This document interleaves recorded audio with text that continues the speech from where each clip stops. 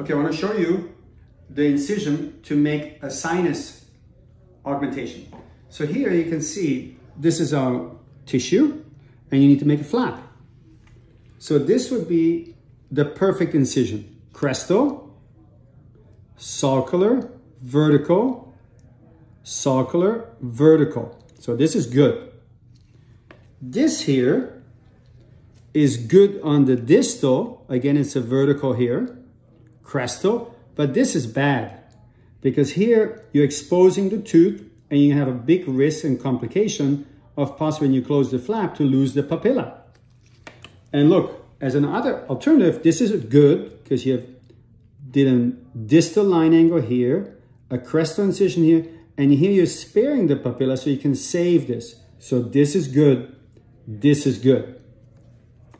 This, not good.